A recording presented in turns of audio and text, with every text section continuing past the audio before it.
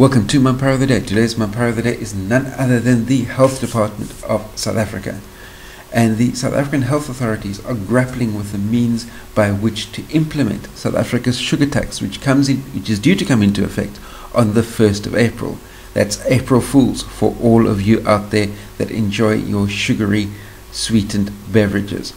Now, a couple of items that are worth taking into account here is, number one, this sugar tax is likely to be a 20% levy on top of the price of all sugar sweetened soft drinks across South Africa. That's number one.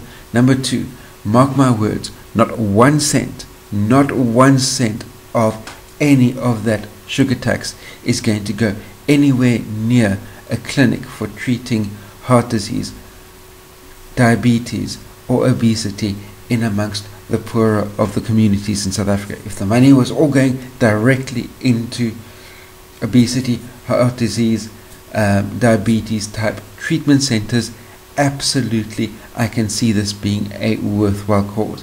But mark my words, not 1 penny will go anywhere near any of those items, any of those places. It'll all be going towards bailouts for South African Airways, bailouts for ESKOM, and maybe even an additional wing being built onto Nkandla, especially seeing that in 2019 Nkandla is going to be getting its most esteemed permanent resident that is going to be looking at even becoming a mayor of the region of Nkandla. But that's another matter, totally beside the point. But now, in addition to the fact of sugar sweetened beverages and this sugar tax on there, if the government was really serious about levying additional tax on the foodstuffs that lead to obesity, heart disease, diabetes, etc., then besides a sugar tax, there'll be an extra tax levied on anything that contains cholesterol. There'll be an extra tax levied on anything that contains saturated fat, and there'll be an extra tax levied on anything that contains trans fats, because trans fats, saturated fats and cholesterol have as much of an impact, if not a greater impact, on heart disease, obesity and diabetes, type 2 diabetes, than what sugar does.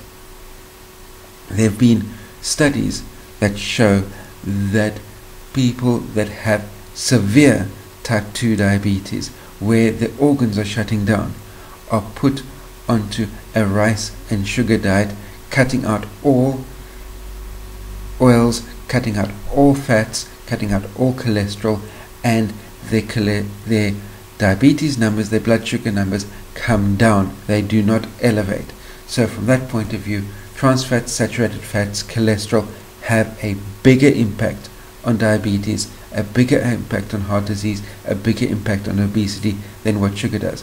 But your soft drink companies are huge multinationals making money in South Africa, which makes them an ideal soft target for the government to go after, especially when you take into account that not 1 cent of any of this money will go anywhere near any project for dealing with and working with patients that are suffering from these chronic diseases, especially amongst the poorer communities of South Africa. That's my take on the matter. Post any comments, questions, criticisms you may have in the comment section down below.